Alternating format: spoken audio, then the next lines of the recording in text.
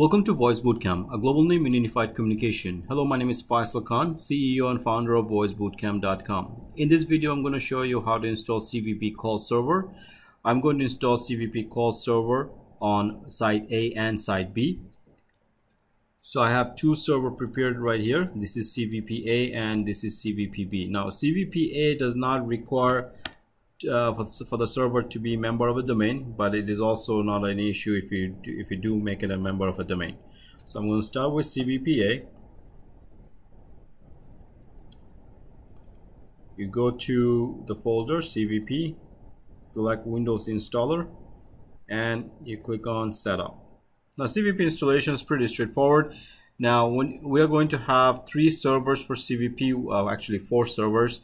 CVPA and CVPB will be the call server, and then we have operation manager, operation console, a dedicated server, and then we have a reporting server as well.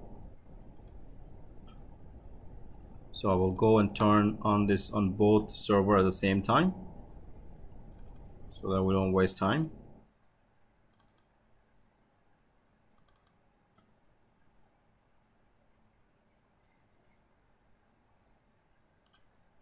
Okay, so on CVPA, I will go ahead and accept the agreement, and I will select CVP server. So this will give me call server, VXML server, a media server, all the necessary component.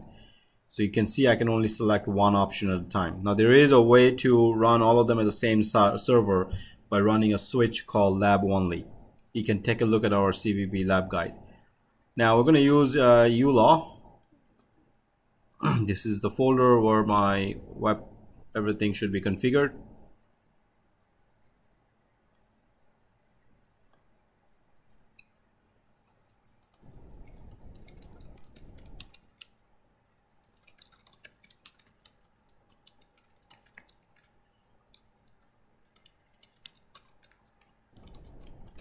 So this is a certificate information.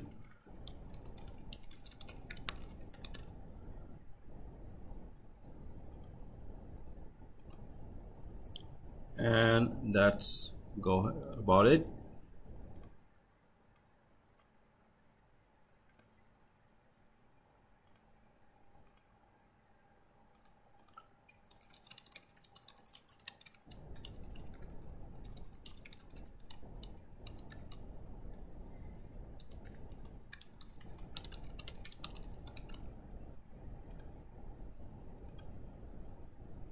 Okay, so the both server are in progress of installation.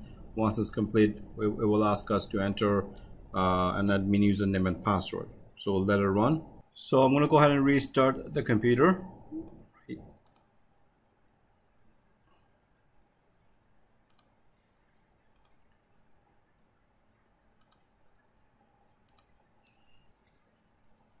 So the server has been restarted. So I'll go verify the services are installed.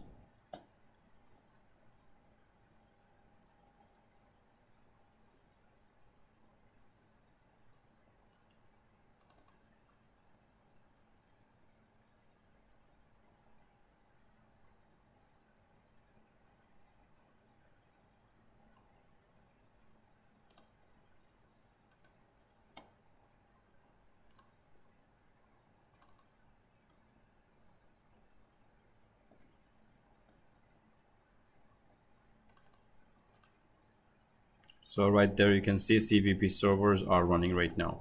Now because this is not a operation manager server, so there may not be any kind of a link or an applications to open from here.